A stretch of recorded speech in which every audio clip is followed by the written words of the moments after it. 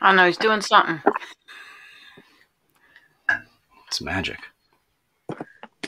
I'm not tech savvy at all. Me either. That's why I'm just like, well, I'm sitting here. Yeah. Me too. I'm too nervous. I'm holding my breath. Just bringing up the theme music. I'm holding my breath. There we go.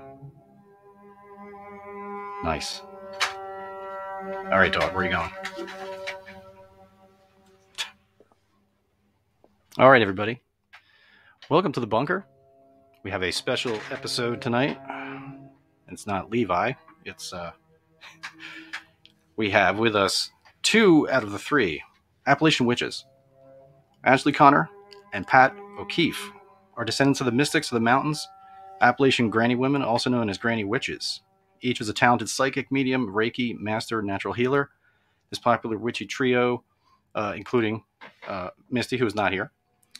I lost my place. 3 witchy trio are authors. Their latest books are 3 Appalachian Witches, Moon Magic, Mirror Magic, and The Witch's Ladder, Appalachian Granny Witch Magic, and Appalachian Conjuring. They also host a bi-monthly podcast, Appalachian Cauldron, answering questions passed by their audience.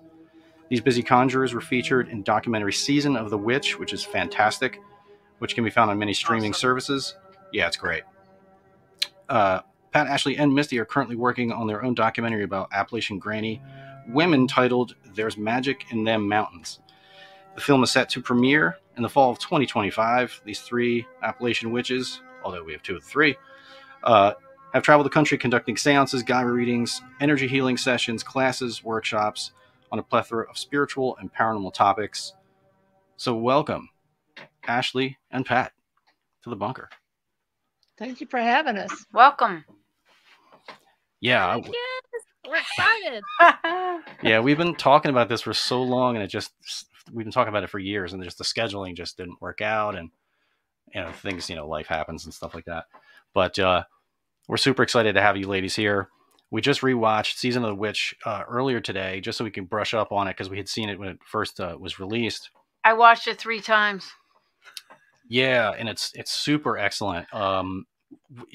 One of the points that you touched on early on in the documentary, which was cool, was where you were talking about like Egypt, Samaria, and the understanding of technology and magic and science and medicine sort of being all the same thing at that point, and it has since then it's become split, and now there's all these different disciplines that used to be all the same thing, and I thought that was really cool. I thought that was a great sort of place to start the podcast. I'd love to get your takes on that. Well, at a certain point in human development, at the very beginning, men would look up into the sky, and he would try to explain his environment by using the energy that was attached to things such as sky, earth, death, life, and they would equate a specific god or goddess energy to that specific energy. And so at one point, of course, magic, even stage magic, would have been looked at as extremely powerful. In fact, I'm sure that some leaders within religious sects would use magic, what we would know as stage magic, in order to create, if you will, a power structure, so that they could keep power. They could, awe and shock the people around them. And we just progressed to the point where now we have technology, and we look at technology as something fundamentally mechanical, if you will. But if that would have existed during that time, then it would have simply been looked at as magic. But yes, there's rather a triangulation of that. I hope I explained that. Interesting, yeah. Sorry, we were going to say that. Sorry. No, I just said that was interesting. Yeah. I thought you were going somewhere. Sorry. The magic? Sorry. Go ahead, Ash. Go ahead, Ash. Yeah, sorry. You're good.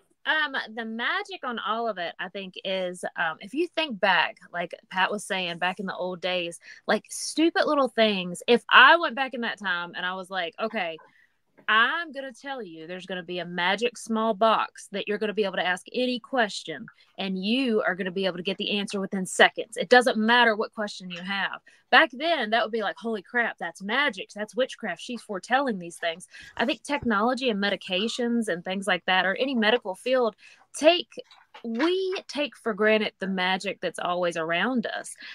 If you think about it, back in the old days, the granny women would take actual herbs, mix them up, which would kind of be any medical like medicines you have now. It was just in a manner that was more, you would say, rudimentary. So now medical, like as in there was certain herbs that they would buy from us in the Appalachian that they would go into big pharmaceutical companies. Gosh, what was it? There's a certain one, ginseng, like that was a big thing. But we take away the magic that's actually around us because we are so drawn down in this is technology, this is medicine, this is wonders and things like that. But I think that's the beauty behind a witch too. They believe that they can manifest things and really put their heart and soul into gaining that. And of course that goes into, well, you're just manifesting. I think it was the Da Vinci Code, I want to say, don't quote me on that, but I know that they set and they looked at a dollar and they were like every day and they're like, I'm going to make $1 million. I'm going to make $1 million. And eventually they became a millionaire. If you put something out so much in the atmosphere, you're going to attract it because that's where your mind's going to go. Being a witch, you're automatically thinking, okay, that's manifesting. I'm going to be doing like different like moments with myself. I'm going to be putting different herbs, candle work, all this stuff to get what you want. And that's, you're bringing it into your life. And witchcraft, to me, it kind of, you take control of your own life rather than just being like, I hope it gets there. You're putting it out in the atmosphere. As well as, like I said, you just take for granted, such as jewelry. Like someone that's not connected to spirituality or witchcraft, you go out there and you're like, oh, well, I like this stone. Say it's a garnet or anything like that. Garnet means different things to different people, but it can also mean that back in the day it was for blood flow, I want to say, and also like strength, and there's love behind that. So that very well can be like a weird stone divination, like as in you're like, I'm just craving this stone right now in a like jewelry set. But we've taken the magic out of society so many times that you don't recognize you already have these tendencies. Yeah, that's a good point. And it made me think of, intention and how you can take, any item. It could be anything from a cross to a stone, a crystal, any kind of item of clothing. If it's something that you put intention into, like this is, I'm going to use this to do X, Y, Z, right? Well, there's Levi. Hi, buddy. Sorry. Hey, Levi. And hi, buddy. And you put a certain intention into it, that becomes a talisman. That imbues that thing with power for you. And it's something that I think science has a hard time with because it's not something that they can, like, you can't charge a stone with Reiki and then put it in a laboratory and they're going to go, oh, well, it's got 87 Reiki units in it or whatever. Like, it's not this measurable thing. And I think it's in a way, like, magic is kind of subjective in a way. Like, it works when it works for who it works for, and it's not this like, there's nobody going outside and like blotting out the sun with magic or doing anything crazy like that. It doesn't work like that. I think it's like a, what am I trying to say with intention? It's like a, well, it's on your intention, and those things, those crystals, those oils, and other stuff that you may wear, crosses or whatever. It doesn't work unless you believe in it. So it's kind of like that, your intention. Yeah. And when we set intentions too, what we're doing, because what we do is practical magic, and practical magic is very successful because when we're manifesting, we're keeping the thought at the forefront of our mind. And so everything that we're doing when we get up in the morning, if we want that raise at work, we keep that in mind. And so our performance, we're going to focus more on our performance. We're going to do what we need to do, get the right skill set, whatever we need to do in order to make that manifestation a reality. Yeah, that makes sense. Yeah. Yeah, that does. It makes a lot of sense. And, you know, and going back to the medicine and the magic and the whole separation of that, it's something I realized today when I was rewatching your film is basically like folk magic, if you want to call it that, herbal healing, witchcraft, all those sort of things were still sort of, they were fractured, but really until like the sort of Rockefeller healthcare system came about, that's really what sort of splintered off actual healing from what the establishment, if you want to call it that, basically said, okay, from moving forward, this is medicine, this is quackery, and it sort of just fractured everything. And that's a relatively recent thing. That's, 20th century kind of thing. But until very recently was all sort of the same thing. And it's crazy and it's ironic how herbal medicine was used by, big pharmaceutical companies. They would take the herbs and stuff like that witches, if you want to call it, or herbal healers, whatever, would use directly.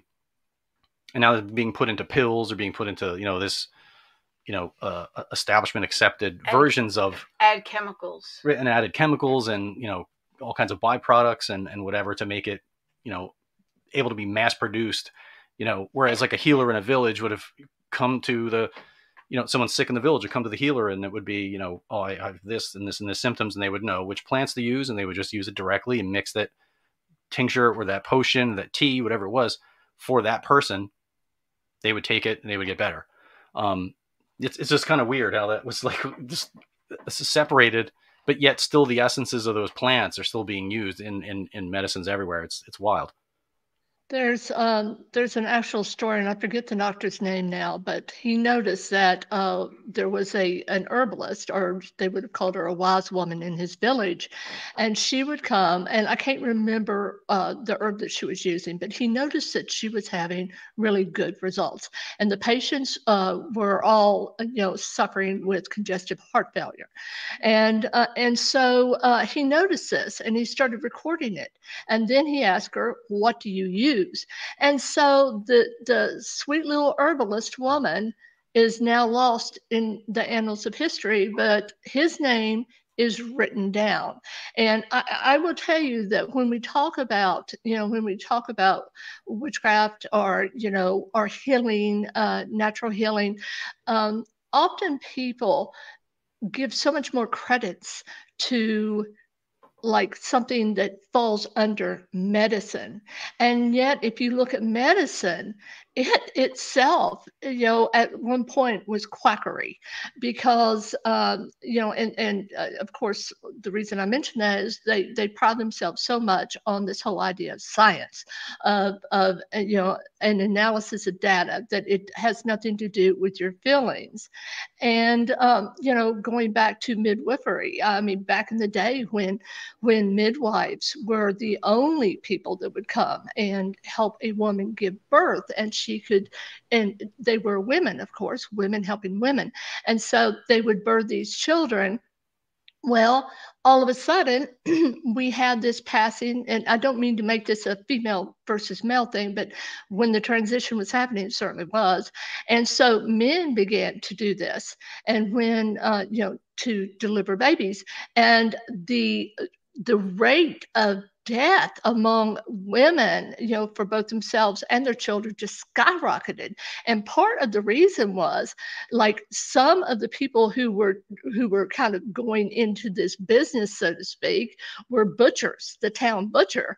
And so he would actually use the same tools, the same, dirty tools that he used in his business, on these women. And so there was this huge uptick in sepsis and what they used to call childbed death among women. So, every practice, whether it's science or magic, begins somewhere, and you have to learn from your mistakes. And, science has done it, and herbalists, midwives, witches have done it. And it's not only just the witchcraft and the granny women culture and things like that. If you look through medicine, sadly, and a lot of minorities and things like that have been overlooked to their contributions to any magic or any discoveries in that. I even think that there was don't like I said, don't quote me. I work in a factory, guys. I took history a few times in college, but but I love the weird, odd facts. But they would actually inject different diseases to study it to see how it would work. So you never get the behind the scenes. And a lot of the different medical histories have a pretty rough history that a lot of people didn't get credit how they deserve to get credit. So it's not just the witches, but just saying.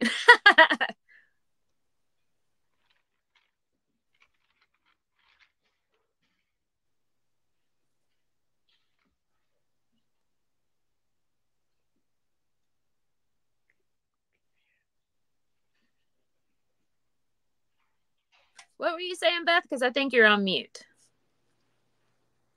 I think you are.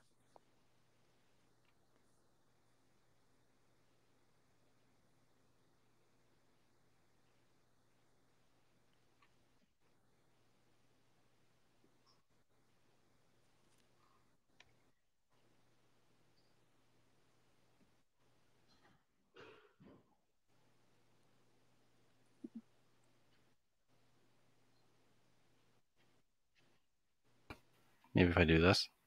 I hear you. We can hear you. Can you hear me? Yes. Yes. We got you now. I don't know. I'm just sitting here. He's got all the controls. There we go. Oh, that was weird.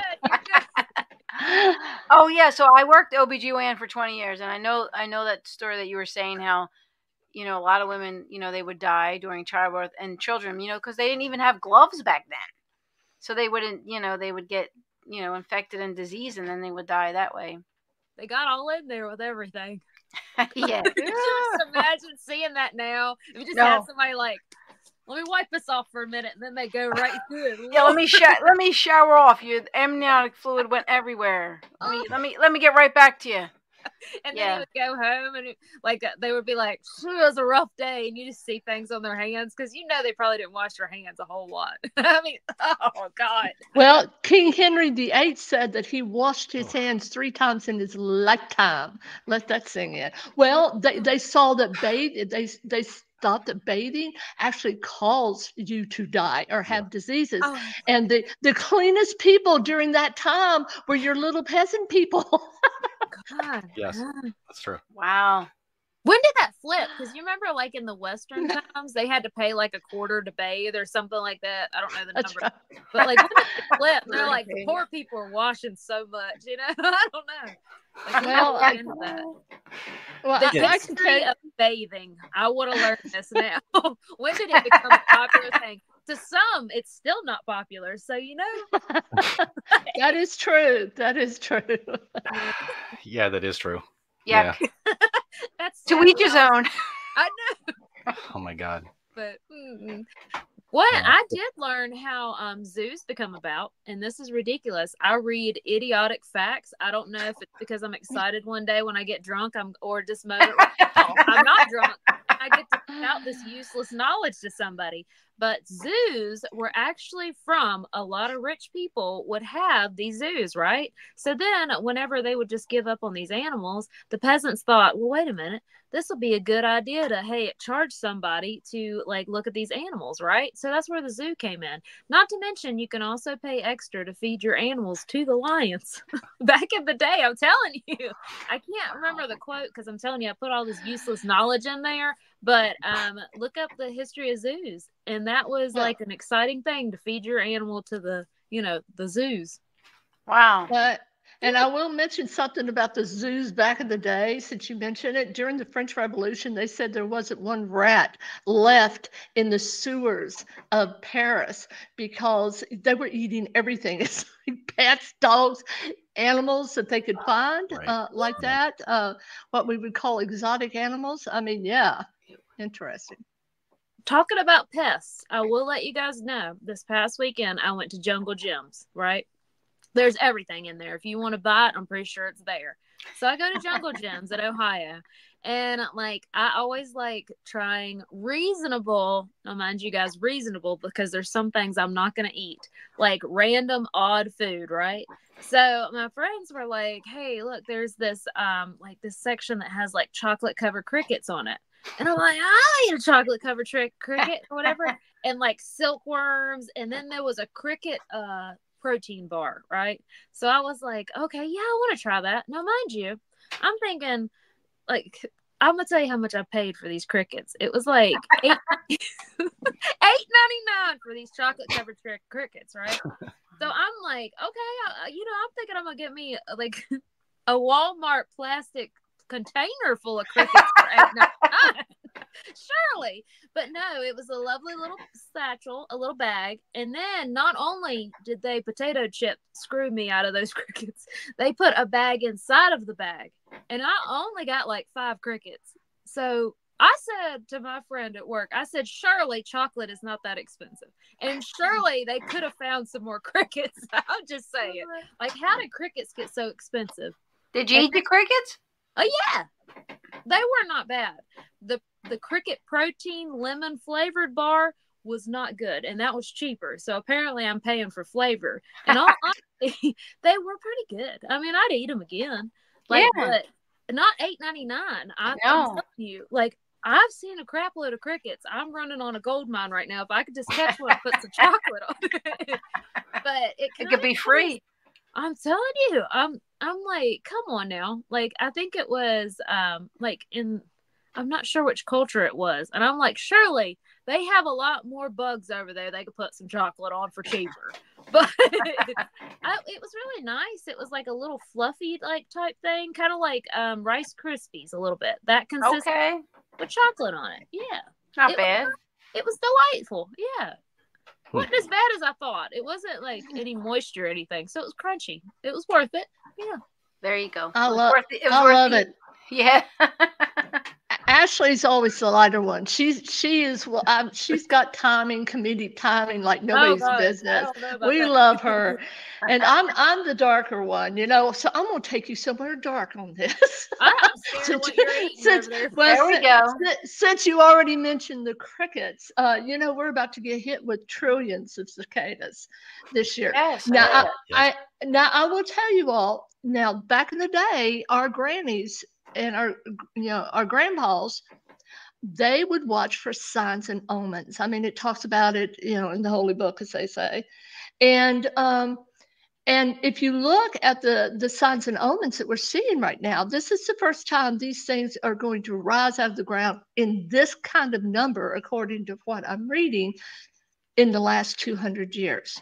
Then we have the devil comet that is going to be actually visible at the same time that we have a total lunar eclipse. So, in magic, we have a saying, and it's as above as below. So you look for signs in heaven to see what's going to manifest in the earth. And it's really interesting because and that is even if you're a Christian, there are signs in heaven that you look for, such as, when the 7 seals open or the seals are open, and, the God's trumpet is sounded, and they start looking around for, messages, omens, signs that would tell them that they are approaching the end times, or at least the time of, the book of Revelation lays out. So it's an interesting time. It really is. All I I think about that is all over TikTok. I know I'm on the tickety talks. Is number one, should I pay my car payment? I'm just saying, if I'm gonna have a good time, I could take that money and have an even better good time. I'm with you. I'm with you, Ashley. I'm with you. And second off, I gotta buy me a shitload of chocolate because if I could catch some of the bugs, I'm gonna be a millionaire. Okay, and I'll drizzle some chocolate on all them cicadas. How do you say that would be a good business. I'm telling you, out there, you're gonna see me crazy dripping chocolate. There you go. I can see you running through the field, so I catch it. Yeah, they'll be on my face, crawling, screaming that scream. And I don't know. I've got to roast them or something. I got to look into this business. Yeah, bring your grill and a big pan. I'll be out there. I'll be having a great time. They'll be I know you would. I know it. That's funny. I'm like, I'm preparing for the end of times. I've skipped my car payment, but all that money towards fine chocolate. Yeah.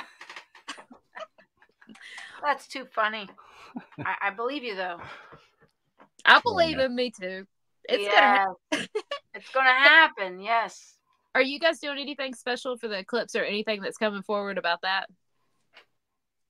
I was probably gonna sacrifice a couple dogs. Oh, yeah.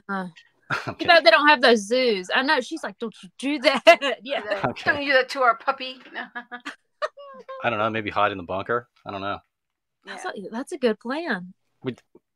I don't know if you've heard this, but there's like supposedly somewhere where the National Guard is being deployed for the eclipse. And I'm like, what? Well, why? It's a state of emergency in New York and in Texas because they fall right under the line of totality, and they're afraid that there's going to be so many people rushing in that their water, their structure, their infrastructure may not be able to support it. And I'm going. My husband and I are actually going to New York on Wednesday. His sister lives up there, and I want to film this for our documentary. Oh, that'll be so awesome! Oh, that's awesome. Nice. I'm just out there like Matthew McConaughey, just trying to live, man. L-I-V-I. I'm just trying to make it through. Yeah, I hear you. Yeah. That's what you got to do. Yeah. So I guess you can't bust out your tattoo, huh? Oh, my.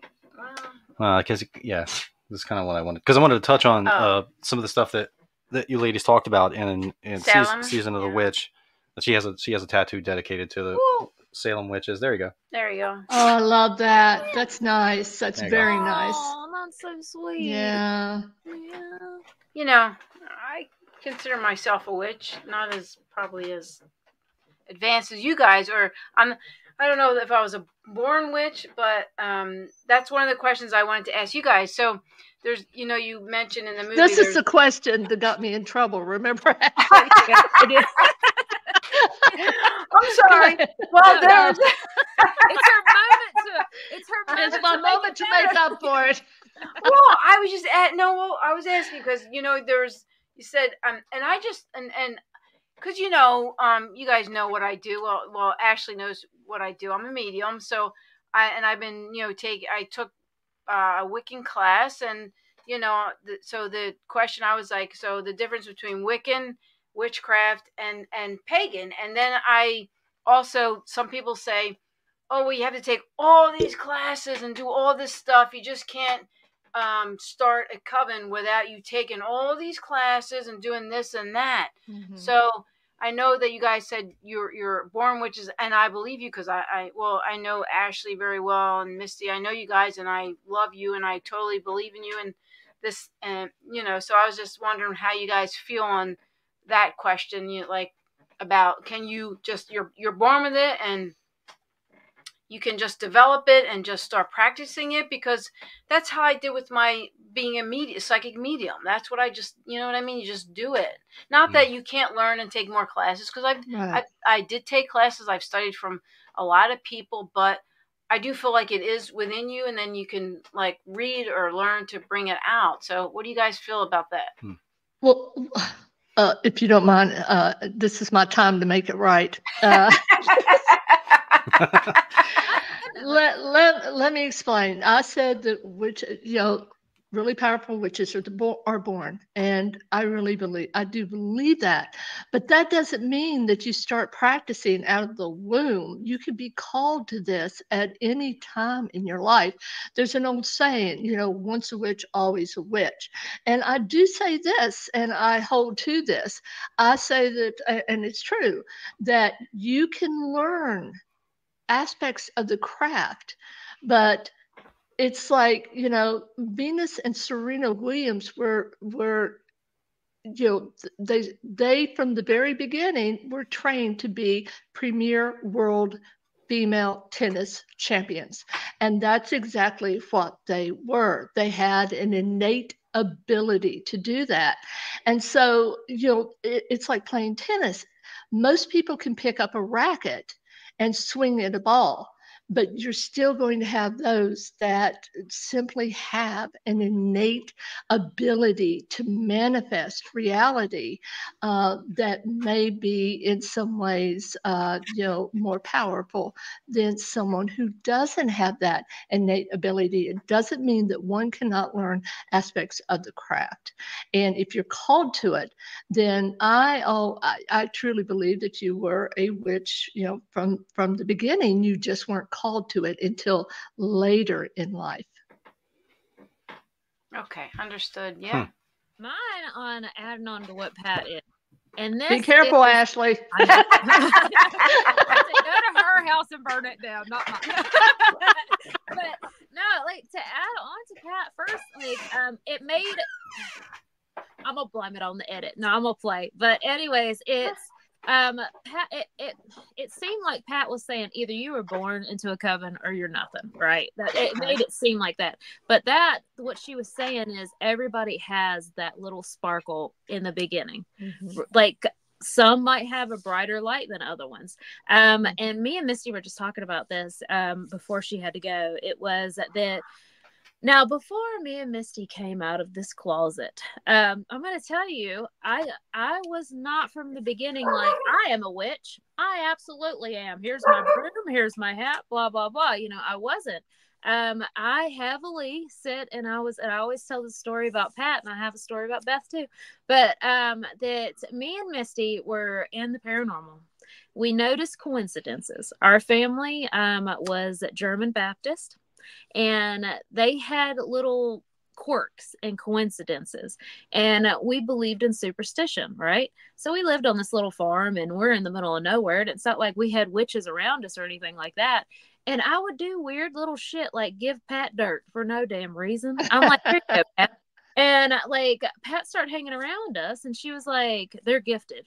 And she would send her daughter with us and be like, go hang out with them. They're gifted. And we're like, no, we're not. We're just over here, doing this and the other. And Pat was always the one that was always like, hold on, something's different about them. We didn't know it. Like I said, I'm weird talking to goats and fixing animals. And I'm thinking everybody has these little things, right? So then Pat brought us out of that closet. Now, Pat was she was in the witchy atmosphere. Now, I guess I could out Pat right now. When I talk to myself, I get nervous like I'm outing Pat or something. But anyway, I think she's out, guys. But so Pat invited us to this circle. And I always tell the story that when we went to the circle, we're like, we're cool, man. We'll show up, whatever, And she was doing a ritual and things like that. And we're sitting there. And I was just excited these men were washing my feet, And I was just like, oh, yeah, this is nice. And we sat on I guess it was a visitor's couch. I'm not sure. But we were sitting on the visitor's couch. And they were all they were giving thanks and things like that. And they were like, what are you thankful for? And I think Pat said the Connor sisters. And they all in unison, because they were in the moment, snapped over and looked at me and Misty. And we're like, and I looked at Missy and I was like, you stay on the Jesus train. You hear me? I'm sitting here in a witch's circle on the visitor couch getting my feet washed. And I'm like, you said, because you don't there's so many misconceptions with witchcraft that you just think as soon as you are over there on that witch side, you're signing your life away to the worst entity ever. And it's just all this bad stuff when that's not how it is.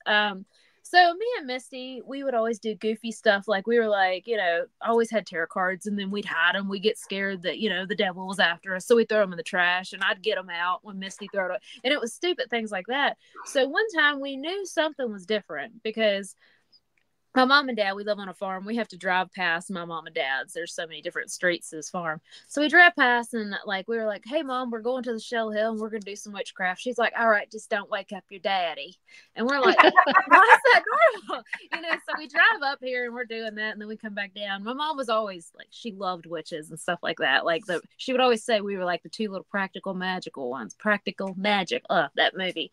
But love that movie. Yeah, love that movie. Best thing ever. God, Misty is so Sandra Bullock, and I'm out there a disaster. But so she would always be okay with witches and witchcraft. And coming from the South, that's a big no-no, especially in the country. So we never really. I always told Misty, maybe we're too trashy to be classy and too classy to be trashy around this joint, because it's like we never fit in with anybody. And it wasn't until we started writing the book, our dad came forward and said, yeah, that's in our line. And I'm like, why did you not tell me this is in my bloodline this whole time, And it was actually, my grandmother was a wart remover, and that it was actually in our lineage. But it wasn't like when we were born, it was some big, everybody's in cloaks. Everybody's it wasn't like that. We grew up a normal life, and we were doing weird, quirky shit. Everybody else knew we were weird, but I didn't know. I thought I was normal. And Pat picked us up, and she was like, y'all are witches. And Beth, you actually said the same thing to us one time. You looked over and you were like, y'all are witches, right? And we're like, no, we're not. We're still on the Jesus train. It is a really big misconception, because when you look at Wiccan, that one is an organized religion, and that one is intimidating, because when they are around, and they're lovely people, and I love them, and I have nothing against you. It's just my spirituality is different. They do believe that you're supposed to study for a year, and you're supposed to be invited in a coven. The perfect coven is 13 and things like that. They have more regimen and rules. Appalachian Witchcraft, it was about survival. You just learn so many different things because your goal was to keep your person or your animal alive to make it through the next day. It wasn't, well, let me follow these rules. Let me follow this. It was more free flowing. And the reason why I'm not going to say there's not good books or anything like that does have Appalachian Witchcraft, but it was whatever was available is what you used. So maybe one time you would use a jar, maybe another time you would use a cup, because that was just what was available, because we're poor as shit. That's it. I wanted to end on the truth. The poor as shit. Yeah. Yeah. So, everybody has the ability to be a witch. It's really, like Pat was saying, it's kind of like your soul is coming home and recognizing this is in your past, either it's past lives or your bloodline and things like that. I'm backing you up, Pat, in a long roundabout way. Understood. Yeah. Now that makes more sense to me. I'm like, well, I don't think I need to go to school or class for a year, because to do that, I agree with how you guys are. And I could be an Appalachian witch, but I live in New Jersey, so maybe I am one, but I live in New Jersey. I can relate to you guys more than the Wiccan way of learning, to where, you have to take 101 and then 102. It's 2 or 3 years. And I'm like, wait a minute, I'm already doing this stuff, Yeah. So it's I just love what you're doing. And you guys are so honest and truthful. You wear your heart on your sleeve. And, it's just, I totally love you and believe in you and trust you. And I think you're all amazing. Thank you so much. One person just got in touch with me and Misty, and they were from Australia, and she was like, I saw your documentary. I really resonate with you guys. Misty just read this to me today, and she was like, I know I'm not from Appalachian, but I really resonate with that. And I think it's because we take the culture of country and put it into witchcraft, because in the country, I can't tell you how many times I'm just like, hey, that guy needs help. I got to go help him. Because that's just how you're raised, because sometimes you don't understand the struggle behind that. So I think it's our weird Southern hospitality that translate over into witchcraft. And we pretty much will help anybody if they're nice and that we feel like they're a good person. I before I came out as an Appalachian witch would say I was eclectic. because that gave me a broad term to understand what I liked the most and what was my speciality. Because once you go into a certain niche, then you have different expectations. Kind of like, I do like bones and things like that, but when you say you're a bone witch, then it seems like the only thing you use is bones. So you have to know everything about bones. And if you say that you're a herbologist or whichever, like you're into herbs, then it's like everyone expects for you to know what every green piece of herb is.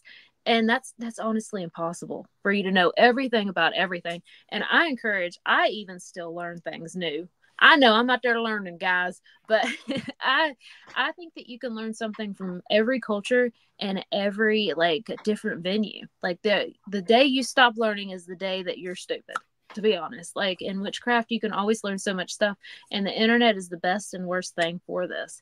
So yeah, you're always learning and growing. We never master any of this. So yeah, I agree. Yep. Yeah, you have taken, I mean, countless classes from. Because I'm learning like from the UK, from Ireland, like I like just all different mentors. Because you know what, I don't have all the answers. I don't know everything, but I just try to learn as much as I can from everybody. That's what I do. You know. Oh, that's the best way to be. You know, because it's like you can relate to everybody.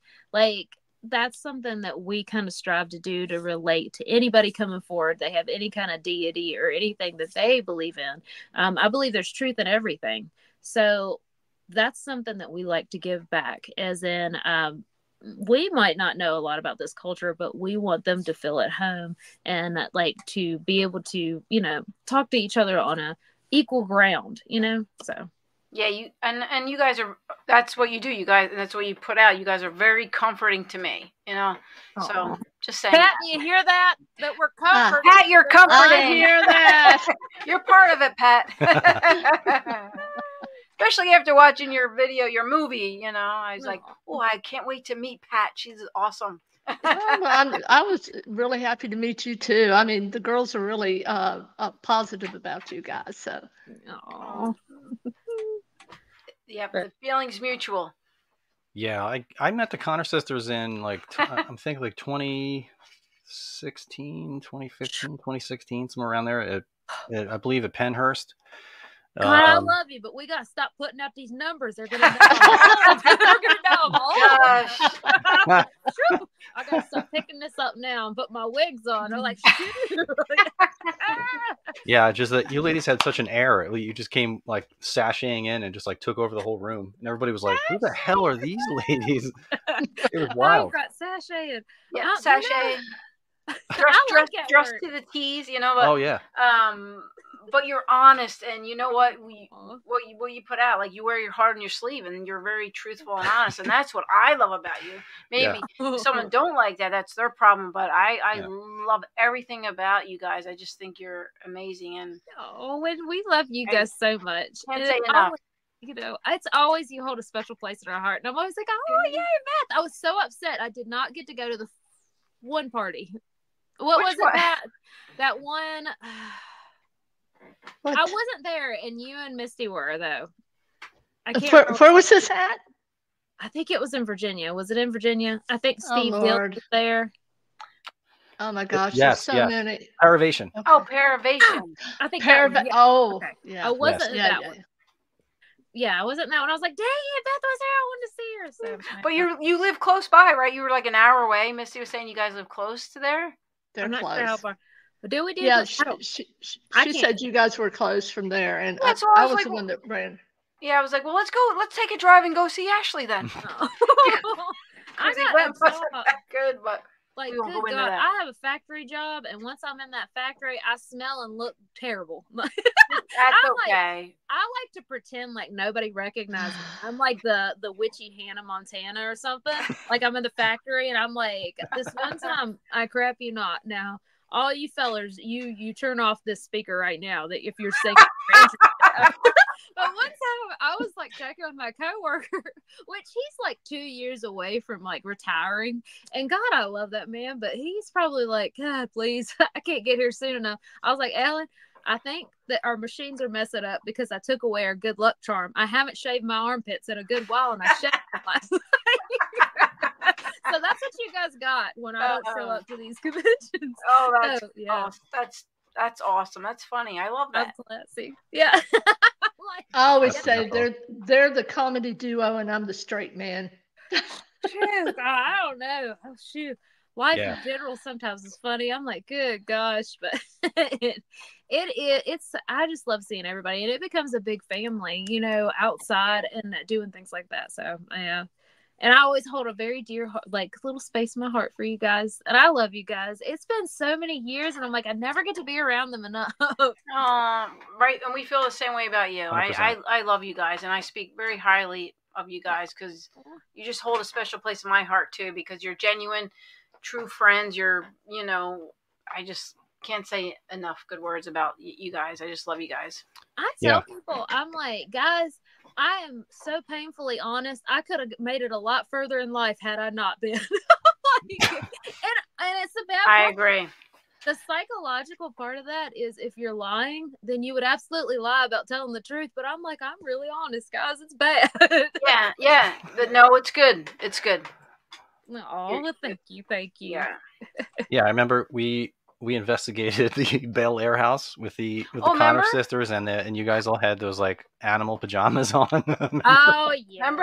Those are delightful. I still have those. I'm looking in the closet right now. I'm like, man, I need to bring those back out. Once it gets cold weather, it's like I had this one friend, and I was doing readings, and they were like, well, we know the time's up when Ashley puts on her onesies, and I just zip up the onesie, like, because you guys know we all try to dress really nicely and presentable, and then I'll just come out with a onesie or sweatpants, and they're like, I don't understand how you can look like Steven Tyler at one moment and then you're like really glamorous at the next. I'm like, yep, that's right.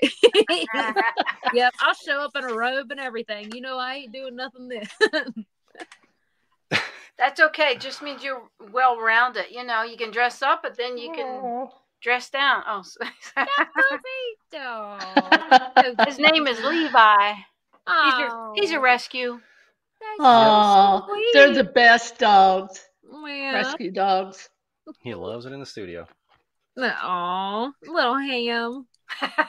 My little guy, I had to put him in another room because I'm like, man, and Pat, she got her too. Okay, I got a bigger one, and then I got a wiener dog that I paid too much for, but good gosh. You love them. I do. It's like a little baby, man. Once they get a certain size and you can hold them, that little thing's pampered. He's spoiled. That's why he keeps trying to get on our laps, because he's spoiled. But you love him. No. Yeah. You met the Connor sisters much earlier than I did. And it was Gettysburg. That's where she said that. Gettysburg. Gettysburg, right, Ashley? Gettysburg. Yeah. Yeah. We were in the basement together doing readings. Remember? Yeah, dude. Gosh, it's so hard. Like, people will be like, well, where all have you been? And I'm still convinced I've been to Chicago, even though I know I haven't been. I'm directionally challenged, and I can't count worth crap. I can't. I'm terrible. Like, I'm dyscalculus. Who would have known? Like, who knew? I think you have to be some sort of, like, Misty's dyslexic, so she can't read, like, notes. One time we were writing down spring break, like, because we were in college together. She wrote spring bread. I think it helps if you have some sort of odd little personality, like, quirk like that. You have to. Yeah. And you have to make fun of yourself and just enjoy life and laugh. Oh, yeah. So what's next for you guys? Yeah, I was just going to say, what's this next documentary coming up? What can you tease us with some stuff here? Like, what's this going to be about? That is Pat's face. Well, it's all of ours, but the documentary is called "There's Magic in the Mountains," and it's about Appalachian Granny Witches, Appalachian Granny Women / because they never called themselves that. That's what their neighbor might call them, because they might often have the second sight. Most of them have the ability to heal, and still, so many of them were midwives. I mean, they were the people that people went to be healed in some way. And so my granny was and great granny and great granny were Appalachian granny women. I know the Connors were too. And so what I'm doing is I'm interviewing the descendants of Appalachian granny women And then what I want to do is talk about the women, how they helped their community. Were they healers? Were they, psychics? And then also, do they have any gifts that were handed down to them from these women? Appalachian Granny women were also known as the mystics of the mountains. So that's the core of what this is about. It's a passion project because so many stories about these women are getting lost in time. So I want to preserve some of those. Very nice. That sounds awesome. It like, honestly, when I came forward to be any kind of like witch and things like that, I took the term witch, right? So then, of course, they're like, what kind of witch are you? And I told you I went to the eclectic witch. I didn't know there was a granny woman. I thought you were just supposed to be witch. That's it, period. But back in our day, actually, when I found out that I have the lineage of it, because I mean, that's not something our family talks about. It was kind of more secretive. Sure. It was, we went by healers and granny women, because if you came forward to say you're a witch back in that time, they would have tarred and feathered you, and you would have been the outcast of the community. So you couldn't come forth to say that you were a witch. And you'll notice a lot of the Appalachian culture will actually use Bible verses. That's something that we got clocked on before too, as in, if you're a granny witch or Appalachian, why are you not using Bible verses? I do not, because I want to be able, like I said, to give forth to everybody that has this history, like as it, not history, but has the interest in witchcraft. And I don't want to push I'm religious. I believe in a higher power, but if they have another deity, I don't put Bible verses in that. With this documentary with Pat coming forward, it is showing the back root working of this, and it's showing the history and the culture, like she was saying, that sometimes gets lost, because I didn't even know what a granny witch was. I didn't know that was a small term, because I found this side path and realized it was in my culture background. Pat came forward to say, yeah, granny women. I'm like, I am not going to be called granny, because I was going to hurt my age. So right there, that was a breakdown. Like, it wasn't till here recently you hear this broad term. So Pat's really going back and showing you the real ones that are from these mountains that still go by this culture. I love that. Yeah, that's amazing. Yeah, that's awesome. Pat is the one that brought us into this, like I said. So she's like, come on, take us little breadcrumbs, come on. And like I said, the granny women's and things like that in these Appalachian mountains were overlooked. Because I got to be honest, me and Misty just got internet like 2 years ago, maybe. Wow. So we were culturally cut off. I mean, if you saw any of our lives, we were driving to a truck stop. Yes, you were in the car. That's right. I mean, yes. I haven't seen those in a while. Because we got the internet. We did not have high-speed internet. Wow. That is a struggle in the mountains as well. That they believe that because of our slowness, and honestly, like Virginia should have like faster internet, because we have so much more government stuff here, and certain people say it's actually an internet hub. We are in between New York and Florida. So a lot of like sex trafficking people get freaked out about here, because we're the central point. So you would expect us to have better internet and better things like that. But that is a thing with the Appalachian Americans, as in we're kind of cut off from technology. So we're considered ill-educated. And that is actually a stigmata about Appalachian Americans, that we're kind of dumb, but we were cut off from society. We're not, it's kind of like asking, how far can a fish climb? That whole concept. We may be smart in other things, but it was very common for our time frame to just stop going to school, because you have to take care of children. You have to work the lands. You might as well go get a job in a factory, or go get a job to take care of your families. And that is where the granny women as well came forward. They weren't always old. So this documentary, I'm incredibly excited about it, because Pat is putting her heart and soul into this, and it's through the eyes of a granny woman. Me too. I can't wait to watch it. I know it's going to be amazing. So I'm really excited. When do you expect that to come out, Pat? We're hoping to premiere it in fall of 2025. Nice. Sure, we're getting excited. I know, I'm excited about it coming out. Me too. Like, I can't wait. Yeah, 100%. Yeah, because Season of the Witch was excellent. I mean, I watched it 3 times already. Production value was awesome. The cinematography was great. Amazing. I love it. Now that is T. Lee of T. Lee Productions. He was the cinematographer on that particular production, and he's just got such a brilliant eye. I mean, and he is also he's either a recent graduate or he's getting ready to graduate from the LA School of Cinematography or Film, and so he's just a brilliant cinematographer. Awesome. Yeah, it was made nice, and it was just amazing, and it helps knowing a couple of the people that were in it. But so what do you guys have some advice for some people that are just starting out, or that they want to become a witch, or want to do witchcraft, or what kind of advice would you have for someone just starting out? Pat, you go ahead. Oh no, I was saying you go ahead. On my screen, okay. I was like, ugh. Oh, there you go. Just go with your heart. Let yourself be led. This is a spiritual path. It really is a spiritual path. It's not about magic. It's about finding your center, and your spiritual center. So that's what I would say. Just allow yourself to be led by spirit. Very nice. I got 3 suggestions. First, all right, Ashley, you go, girl. First,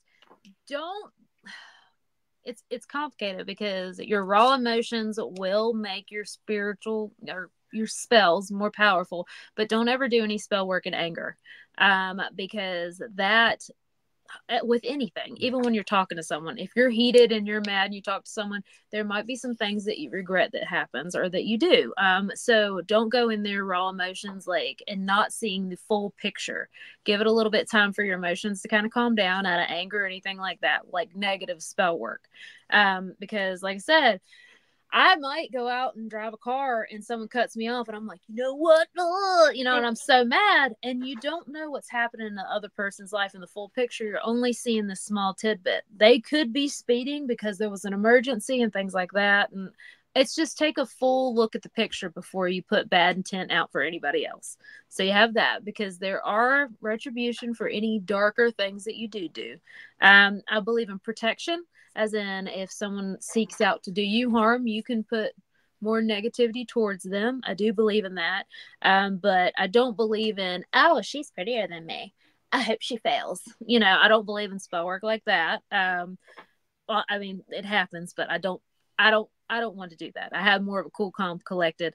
Also, love spells, I suggest putting it more open for the possibility, not necessarily saying, I want Timmy to love me right now.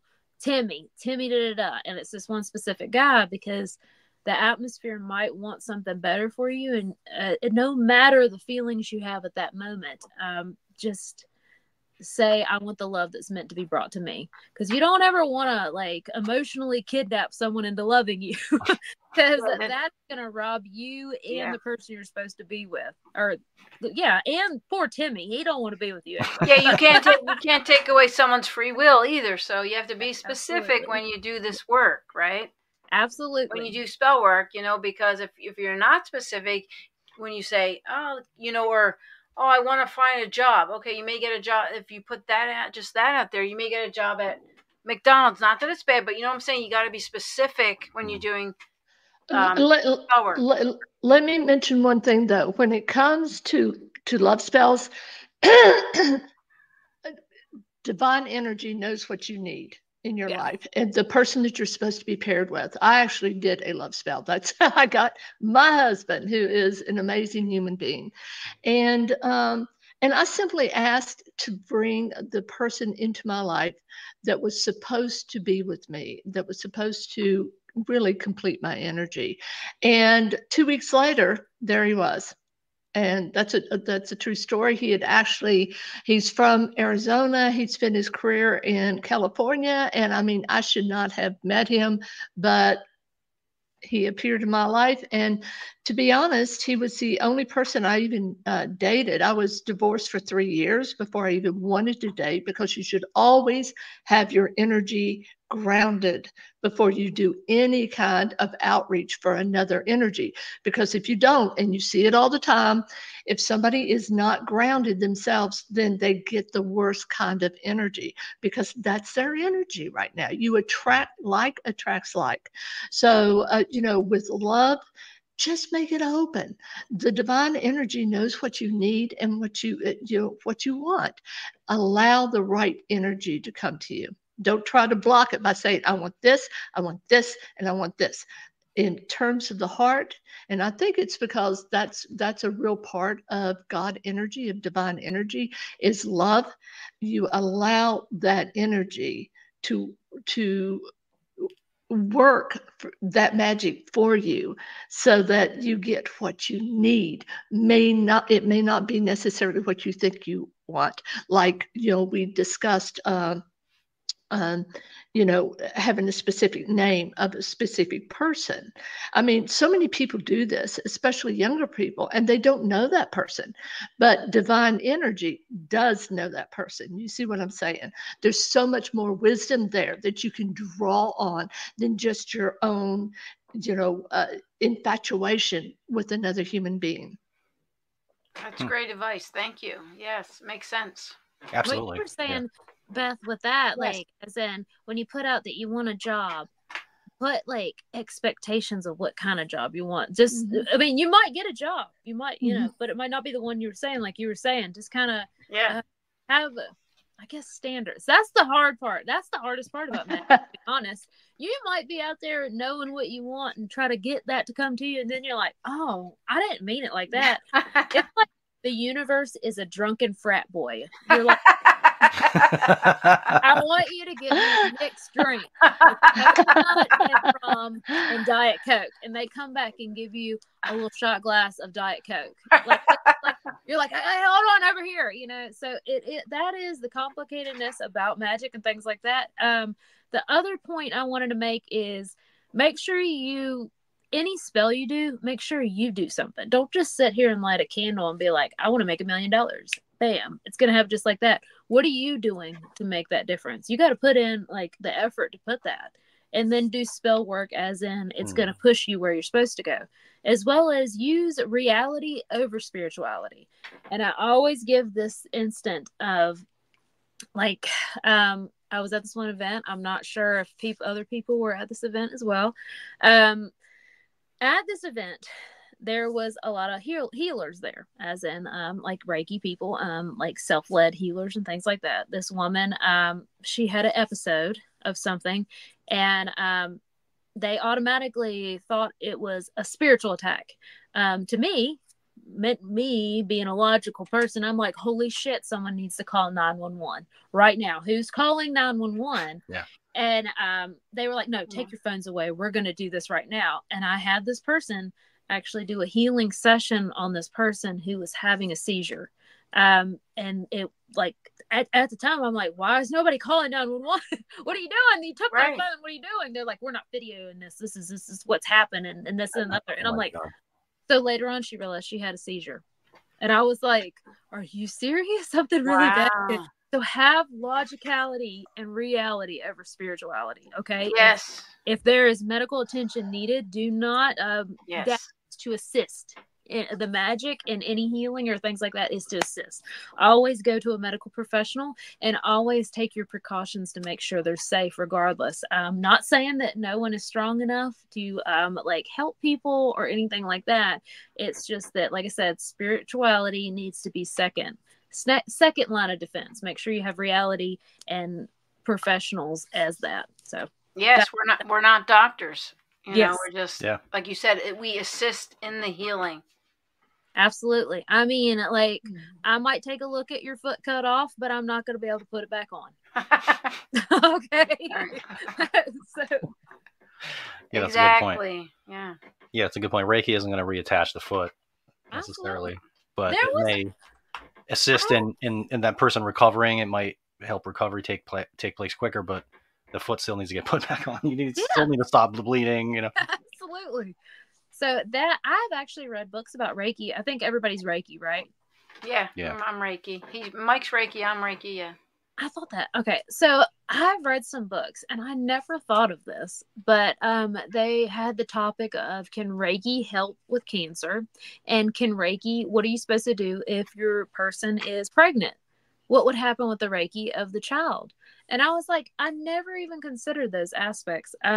With the cancer thing, they said obviously you get help and things like that, but also it's the mindset of giving that positivity.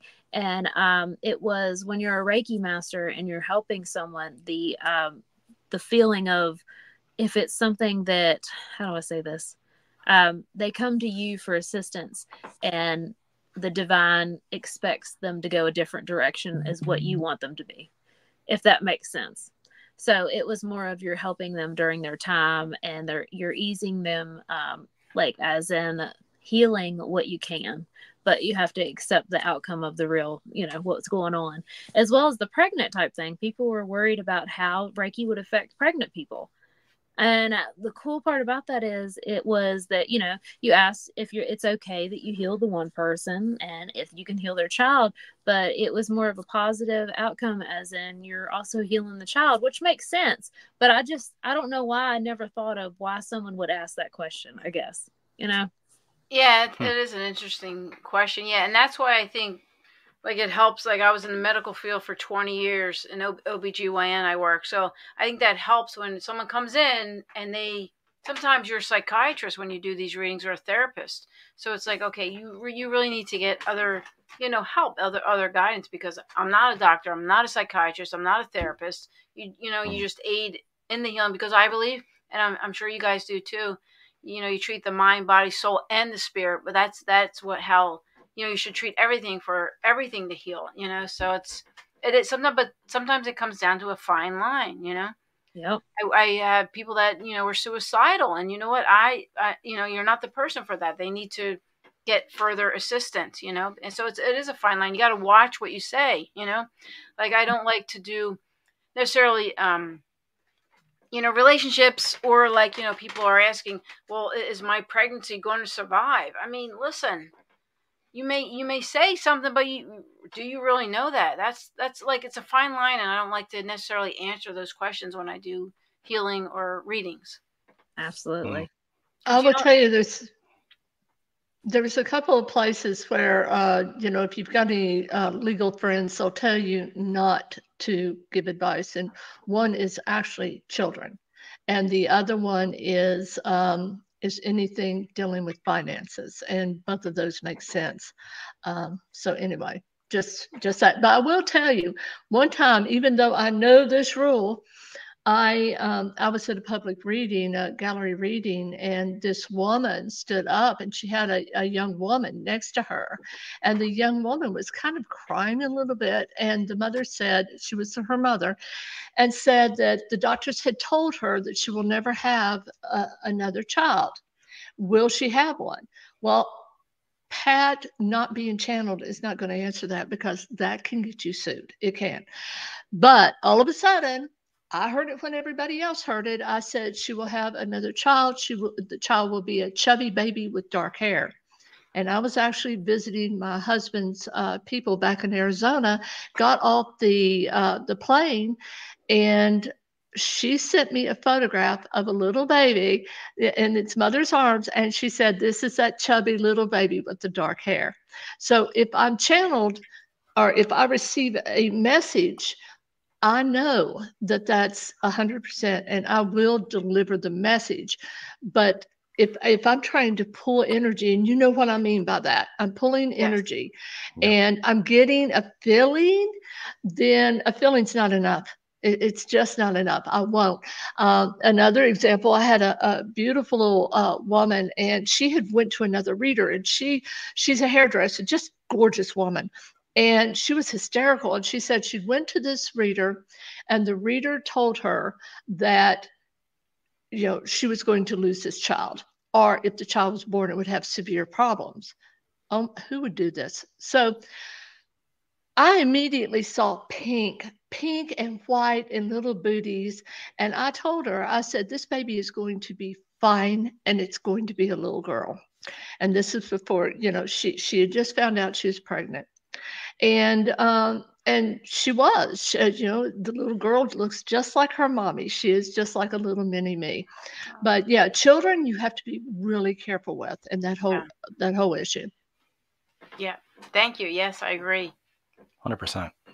100%. So I think we'll close it out here. Do you ladies have any parting comments? Anything you want to say before we head out? Just one thing.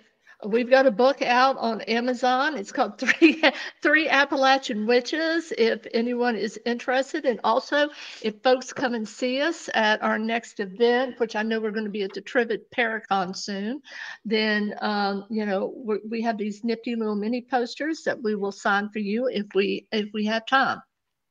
Beautiful. Nice. Very nice. Ashley, any parting words? Yes.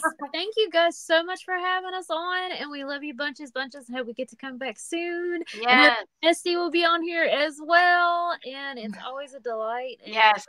I love you. I'm like sad to see you leave because I don't know when I'm going to see you next. But I love you and tell Misty we missed her and hello. And thank you ladies for coming on. And really appreciate you. And everything you do is amazing. And I think you're wonderful. And I hope to see you all soon.